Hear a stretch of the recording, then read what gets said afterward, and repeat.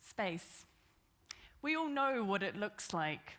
We've been surrounded by images of space our whole lives, from the speculative images of science fiction, to the inspirational visions of artists, to the increasingly beautiful pictures made possible by complex technologies.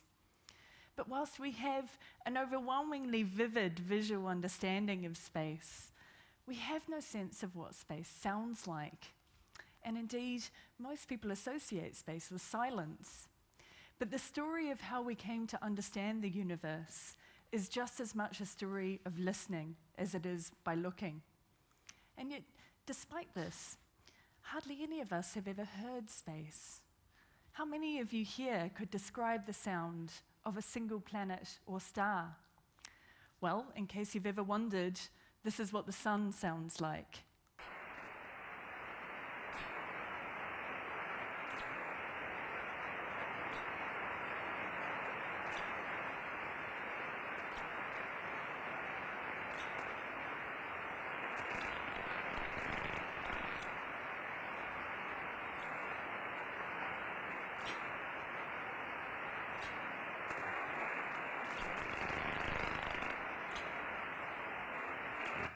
This is the planet Jupiter.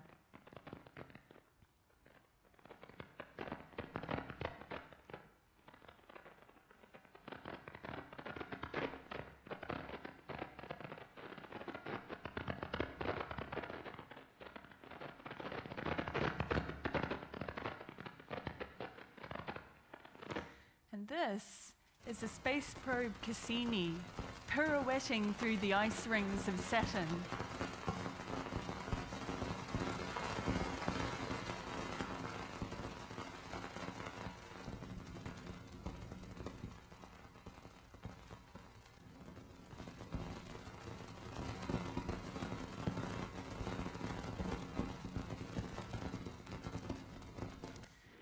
This is a highly condensed clump of neutral matter spinning in the distant universe.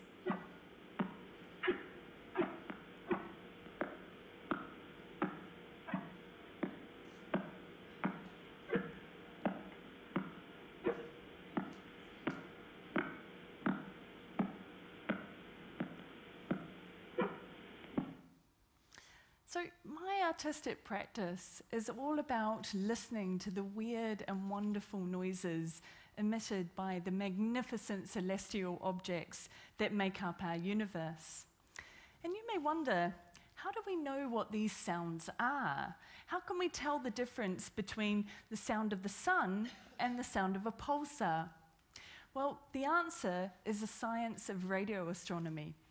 Radio astronomers study radio waves from space using sensitive antennas and receivers, which give them precise information about what an astronomical object is and where it is in our night sky. And just like the signals that we send and receive here on Earth, we can convert these transmissions into sound using simple analog techniques. And therefore, it's through listening that we've come to uncover some of the universe's most important secrets: its scale, what it's made of, and even how old it is. So today, I'm going to tell you a short story of the history of the universe through listening. It's punctuated by 3 quick anecdotes which show how accidental encounters with strange noises gave us some of the most important information we have about space.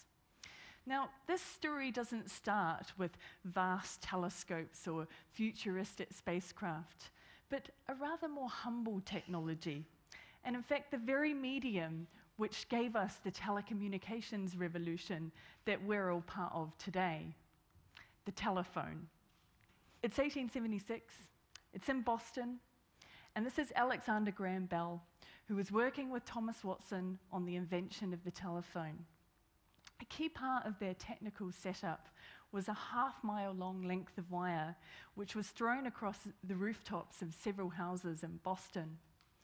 The line carried the telephone signals that would later make Bell a household name. But like any long length of charged wire, it also inadvertently became an antenna. Thomas Watson spent hours listening to the strange crackles and hisses and chirps and whistles that his accidental antenna detected. Now, you have to remember, this is 10 years before Heinrich Hertz proved the existence of radio waves, 15 years before Nikola Tesla's fortune circuit, nearly 20 years before Marconi's first broadcasts. So Thomas Watson wasn't listening to us. We didn't have the technology to transmit. So what were these strange noises? Watson was in fact listening to very low-frequency radio emissions caused by nature. Some of the crackles and pops were lightning, but the eerie whistles and curiously melodious chirps had a rather more exotic origin. Using the very first telephone, Watson was in fact dialed into the heavens. As he correctly guessed, some of these sounds were caused by activity on the surface of the sun. It was the solar wind interacting with our ionosphere that he was listening to, a phenomenon which we can see at the extreme northern and southern latitudes of our planet as the aurora. So, whilst inventing the technology that would usher in the telecommunications revolution, Watson had discovered that the star at the center of our solar system emitted powerful radio waves. He had accidentally been the first person to tune into them. Fast forward 50 years, and Bell and Watson's technology has completely transformed global communications. But going from slinging some wire across rooftops in Boston to laying thousands and thousands of miles of cable on the Atlantic Ocean seabed is no easy matter. And so before long, Bell were looking to new technologies to optimize their revolution. Radio could carry sound without wires, but the medium is lossy. It's subject to a lot of noise and interference.